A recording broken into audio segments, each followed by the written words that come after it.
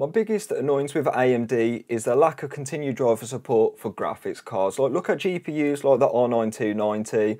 I still think it's a pretty competent GPU in 2024, but AMD has since moved on. The community, however, hasn't.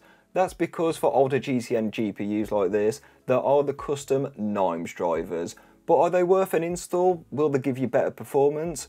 Well, it's time to find out, as I've tested both the legacy drivers from AMD and the custom NimeZ drivers to find out which driver package is better. Sometimes older, unsupported graphics cards will have either compatibility or performance issues in newer games, and that is where custom third-party drivers come into the equation. That is because they often have better optimizations, or it's said to have better optimizations, than the official legacy drivers from AMD. Custom third-party drivers sometimes have the ability to turn an unplayable experience into something that's a bit more enjoyable, or they could even get a game that doesn't want to start on legacy drivers to a game that will actually at least run. As we all know, when a graphics card becomes legacy, new game support is pretty spotty at best. So to find out if these custom third-party NimeZ drivers actually make a difference, I've tested them using the AMD R9 290 4GB. All testing has been done on my GPU testing PC, which has an Intel Core i5-12400F, 32GB of dual rank, dual channel, 3200MHz DDR4 memory, an MSI B660-A Pro motherboard, and a 1TB NVMe Gen 4 SSD. For comparison purposes, I've used both the official AMD legacy drivers and the NimeZ drivers to see which driver package is best for an old GCN graphics card like the R9 290. So, let's see which one's better. Starting off the benchmarks today with Hogwarts Legacy, and not much really changed in this game. That's because the NimeZ drivers only had a 2% increase over the official legacy drivers, getting 49 FPS on average with a 1% low of 36 FPS. The official AMD drivers scored literally 1 FPS behind it, getting 48 there, and the 1% low was 34 frames per second. So if you were after more performance in Hogwarts Legacy, these drivers aren't going to cut it for you, and you might need a GPU upgrade. Fortnite was a weird one today, as on the legacy driver it ran totally fine, getting 141 FPS on average with a 1% low of 94 FPS, which is pretty decent. But switching to the NimeZ drivers totally broke Fortnite, and it wouldn't even start. So this nets a 0 for the average and a 0 for the 1% low, as yeah, the game doesn't run. If you were after more performance with a custom driver in Fortnite, the NimeZ drivers are certainly not going to cut it. If you know what's causing this, feel free to let me know in the comments. Cyberpunk 2077 surprised me, as there was literally no performance change at all. I was expecting at least a slight performance uplift with the custom drivers, but for that average frame rate, both drivers were exactly the same at 44 FPS. The 1% low is 1 frame lower with the official driver, but you're not really going to notice this in gameplay. It's even Stevens in Spider-Man Remastered, as both the average and 1% lows are exactly the same across both drivers. So yeah, I'd probably just keep it legacy for Spider-Man Remastered, because it's really not worth messing around with custom drivers to get the same performance.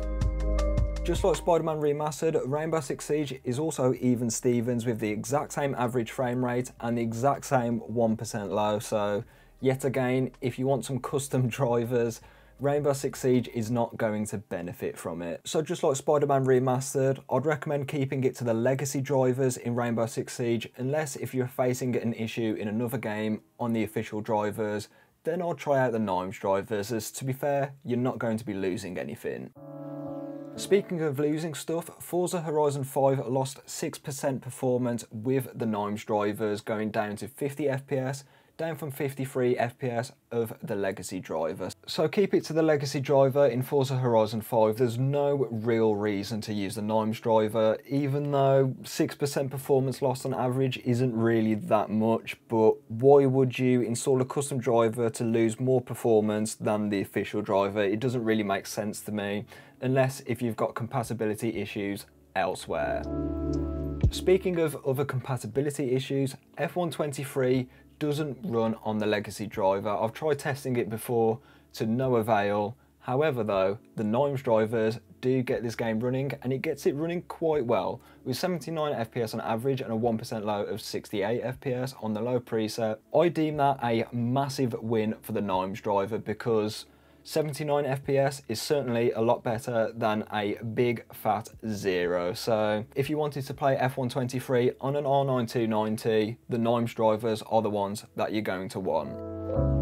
Overall then, I'd be lying if I said the NimeZ drivers are a silver bullet for increasing gaming performance on older GCN graphics cards.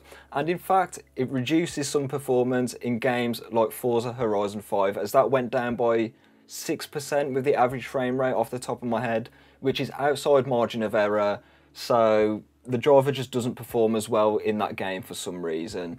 Speaking of reduced performance, these drivers totally broke Fortnite for some reason, like it wouldn't even start on this game, so you are losing 100% performance there compared to the official AMD legacy drivers, so that's something you need to look out for there. I'm not sure if this is just down to my testing scenario today, because I did try restarting the PC to no avail, and yeah, these NimeZ drivers don't work with Fortnite on an R9 290 for some reason. Which is a shame, because the AMD legacy drivers ran Fortnite totally fine, so if you know why the NimeZ drivers are causing issues with Fortnite, feel free to comment that down below, because I would like to know. But it's not all doom and gloom for the NimeZ drivers. That is because F123 did in fact start on them, and it ran pretty decently on the low preset. Yes, it's not exactly modern GPU levels of performance, but you get to at least start the game and play it with playable frame rate, unlike the legacy drivers, so that's a win there.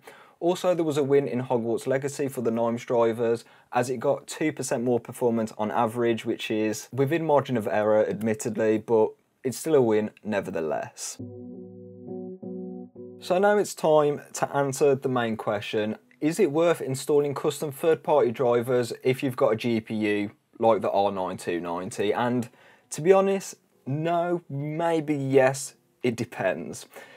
If you're currently facing games which aren't launching on the official legacy drivers from AMD, it might be worth checking out the third-party drivers. Like in the case of F1 today, that wouldn't start on the legacy drivers, but on the NimeZ drivers, it worked flawlessly. The reason why I'm so on the fence about these drivers is because when a game was running fine on the legacy drivers, it ran basically the same on the NimeZ drivers, if not worse, and in the case of Fortnite, it totally broke that game and it wouldn't launch. So if you're after more performance, I guess, these drivers are not going to cut it for you. But this is just me testing with one graphics card, so maybe your mileage may vary. Say if you've got an R9 390 or a 380 or something along those lines, you might have different behaviour to what I have, depending on which driver version you install as well. So if you're looking to squeeze more performance out of your older GCN graphics card, I think you're going to be pretty disappointed with the NimeZ drivers. The only reason I'd recommend these for is in the case of F123, where games on the legacy drivers aren't loading and you want to play them. Other than that though, if you want more performance, I wouldn't really bother with them. So that brings me on to the end of the video. The TLDR is compatibility issues with official drivers. Go ahead and try them out. But if you're after more performance, they're not worth it. I wouldn't really bother with them. So if you enjoyed this video, there are 2 other videos right up here which might be right up your alley. And if you got this far into the video, I'd like to say thank you for sticking around this long, and do leave a like if you liked the video. With that being said, I'm going to leave this one here, and I'll catch you in the next one.